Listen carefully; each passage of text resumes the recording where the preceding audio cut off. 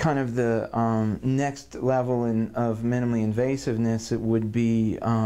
what I call a Baxano procedure, where Baxano is a corporation that makes a specific device for freeing up people's nerves that are really tight from either a disc herniation or from arthritis or from overgrowth of tissue or facet cysts. I'm able to go in through those same tubes, and using a little device that I can pass percutaneously through the skin around those facet joints, I'm able to get a much better decompression than what I can do openly using just little biters that we typically use. And this device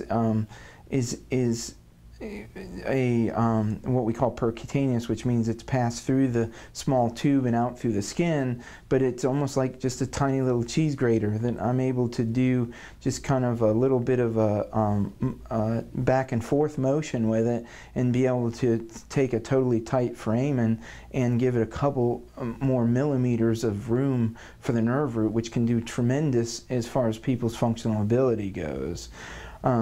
And that's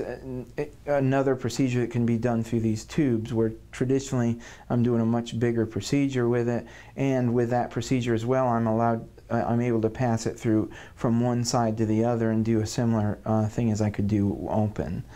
Even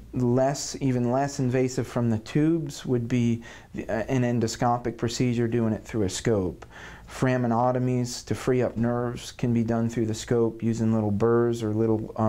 trephines. So I'm able to actually give patients with tightness around their nerves more room, and I'm also able, through multiple approaches through the scope, address disc herniations and central tightness or stenotic central changes within the spine. And that's kind of a progression through a little bit more minimally invasive to much less minimally invasive, up to regular open surgeries. There's some procedures that we can't do through a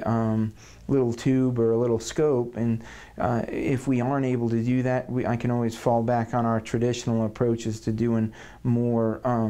complex open surgeries. The nice thing is that using these tubes, we not only can just do decompressions and discectomies, we also can stabilize the spine using percutaneous screws, percutaneous rods, and also percutaneous placement of fusion devices that we put in the disc space to help people fuse. So when you start getting to the larger scoliosis procedures, there can be minimally invasive procedures done for that as well, but it's still a little bit more invasive than just using tubes. But we've got pretty much minimally invasively a large spectrum of treatments that we can do.